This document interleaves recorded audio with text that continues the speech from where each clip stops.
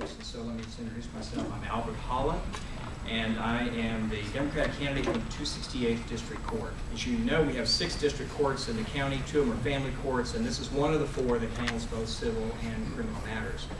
Now, this is not my first rodeo.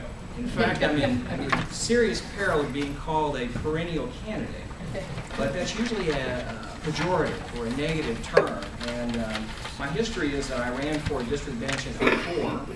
I was the only countywide candidate, and this club rallied around me.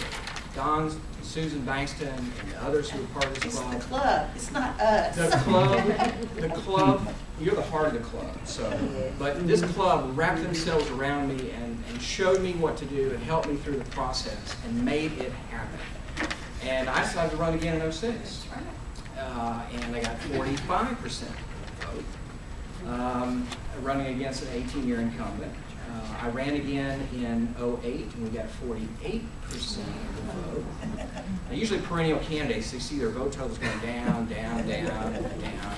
And we're going up, up, up. And we just need one more time of this kind of leap. We just need a couple more percent, and we will turn this county blue.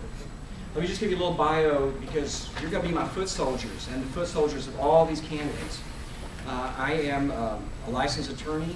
I have a finance degree from the University of Houston. I have a law degree from the University of Houston.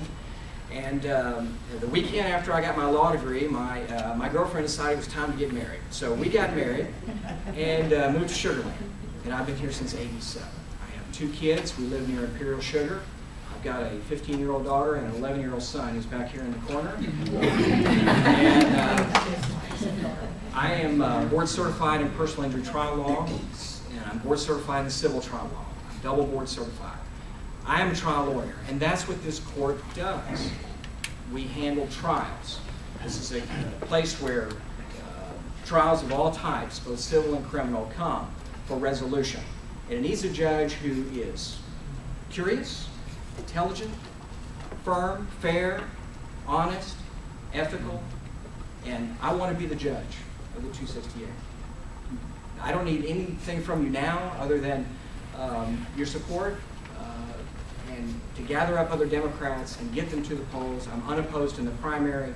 As we approach November, if you can see it in your heart to raise some money, give it to the club or give it to the party. You don't need to give it to me, because this club will wrap themselves around the candidates and help them all the way. Thank you so much.